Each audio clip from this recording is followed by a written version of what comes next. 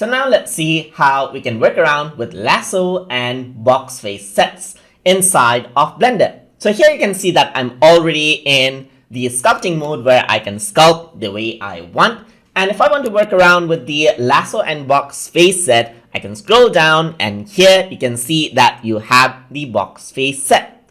If I were to click and hold, then you get the two options right here. So one is box face set and another is lasso face set.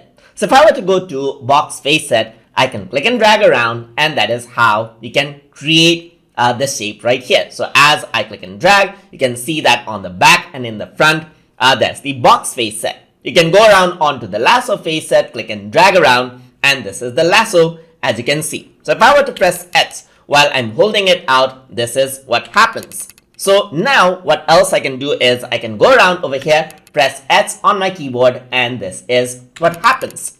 So if I were to go around over here onto this brush tool right here, I can go around and add on to the tool by holding Control on my keyboard and by painting it out while I'm on this area. Click and drag this around, and this is how I can paint around. And that is how you can work around with the lasso and the box face sets inside of Blender. So hope you guys learned something as always. And as always, please like, comment, share, and subscribe.